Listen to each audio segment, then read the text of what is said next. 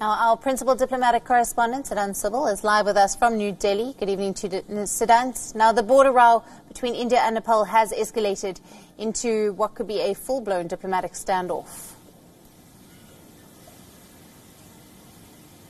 Well, it seems it's one of the worst diplomatic standoff between India and Nepal since the blockade.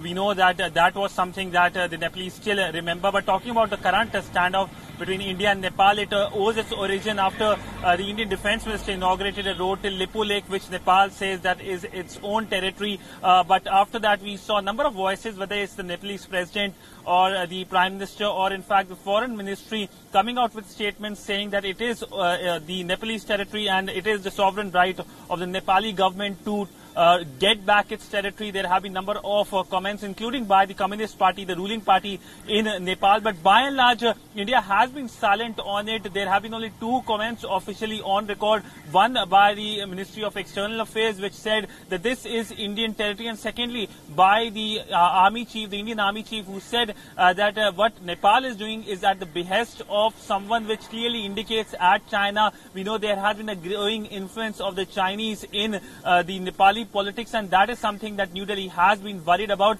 But by and large, it's just not about the territorial dispute, but also what the Nepali Prime Minister spoke in the Parliament yesterday about the COVID crisis. Even though what he mentioned was the fact that due to the increased people-to-people interaction, remember India and Nepal have a long porous border, and Indians do not need any visas to go to Nepal. And a number of Nepalis also work in India, and a lot of Indians go to Nepal. So due to the high people-to-people engagement, the virus has increased when it comes to Nepal from India. But by and large, the comments coming from Kathmandu, the commentary coming from Nepal is something that is only going to exacerbate the current ongoing diplomatic standoff between Kathmandu and New Delhi. We do expect a reaction very soon by New Delhi over the new map which was today given out by the Nepali government. This is something that is going to irk New Delhi, because remember, New Delhi, like any country in the world, is very touchy about its sovereignty, and this is something that New Delhi will not take very kindly, even though issuing a map does not change the ground reality whether it comes to Nepal or India. Right, Siddhant, and is this, what do we make of these comments, as you've mentioned, by the Nepalese Prime Minister about him going on to mock India by saying that the Indian virus looks even more lethal than the Chinese and Italian ones?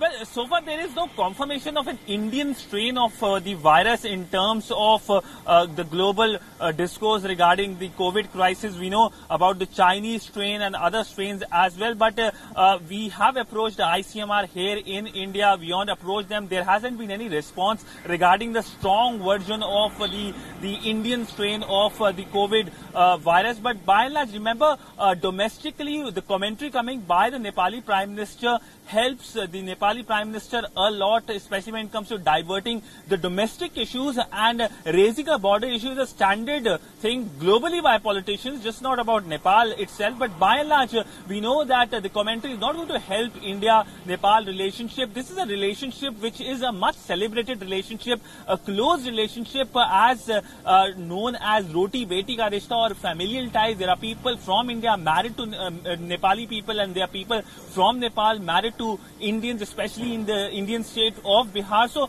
this can be considered as a blip, or perhaps continue for a long time. We know the Americans have also a short while ago, 30 minutes ago, reacted saying that they hope that Kathmandu does not falls into the Chinese trap or takes dictation from Beijing. But by and large, this is something that is a worry for New Delhi.